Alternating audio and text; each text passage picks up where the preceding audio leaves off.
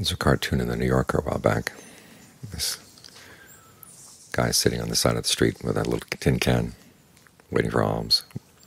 A little sign that says, "Followed my bliss."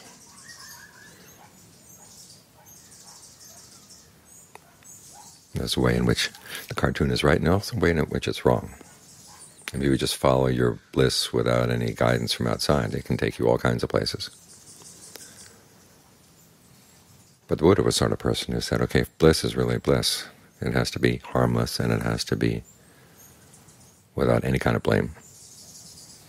And it has to be solid, because if it changes, then you end up on the side of the road like that.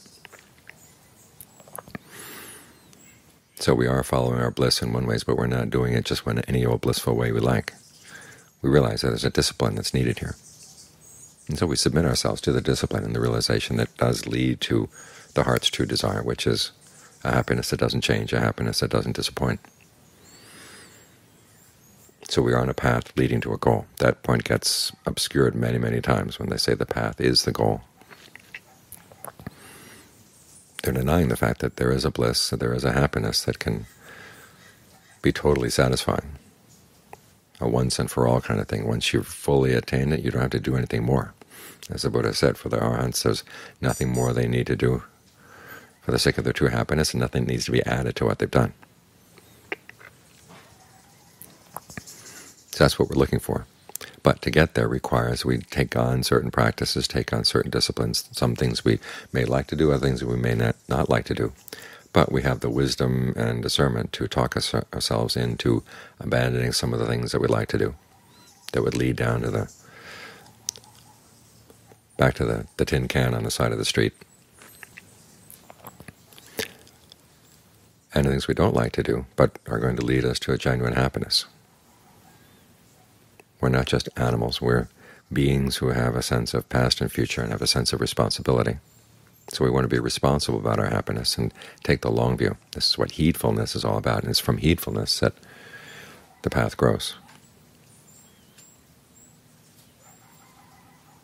So even though there may be difficulties along the way, we're willing to put up with them and to learn from them and to grow stronger because of them. We want to make sure that we never get discouraged on this path, because it is a path that ultimately does lead to genuine bliss, but the only really healthy bliss that the Buddha recognized at all. And he'd seen a lot of different kinds of blisses. ทางที่เรามาปฏิบัตินี้เป็นทางที่จะไปสู่ความสุขแต่ในระหว่างทางมันก็ต้องเจอความทุกข์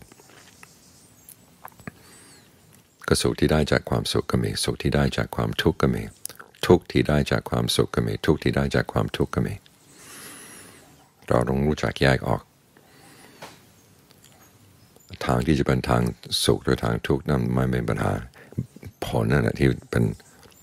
ตัวปัญหาต้องเอาผลที่เป็นความสุขอย่างเดียวสิ่งไหนที่จะถึงแม้ว่าเราจะชอบขนาดไหนแต่มันพาไปหาความทุกข์เราไม่เอาเพราะเราเป็นผู้มีปัญญาไม่ใช่เด็กๆที่ใครจะลองได้เราก็นอกจากว่าเราหลอกตัวเองแต่ถ้าเรารู้ว่านี่เป็นทางทุกข์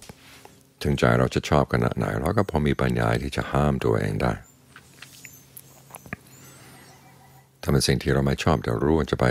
ไปสู่ความสุขที่แท้จริงนั้นเราก็รู้จัก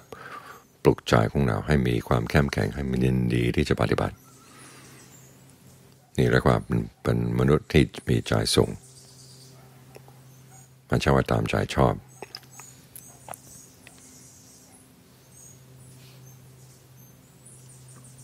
พระพุทธเจ้าที่ประทานมรรคให้เราข้อปฏิบัติให้เราท่านประทานด้วยความเมตตาจริงๆ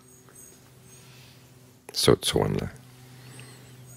อะไรที่จะเมตตายิ่งกว่าพระพุทธเจ้าธรรมของพระพุทธเจ้านั้นไม่มีเพราะฉะนั้นก็ต้องเมตตาตัวเองบ้างพระองค์ก็สงสารเราถึงขนาดนั้นแต่เราสงสารตัวเองจริงหรือเปล่าต้องถามตัวเองทุกวันให้ใจของเราอยู่ในข้อปฏิบัติเท่าที่จะปฏิบัติได้เท่าที่เราเข้าใจแล้วก็ปฏิบัติตามได้นั่นแหละเรียกว่าไม่ทรยศกับตัวเองไม่ทรยศกับความสุขที่แท้จริงของตัวเองซึ่งหัวใจของเราก็หาอยู่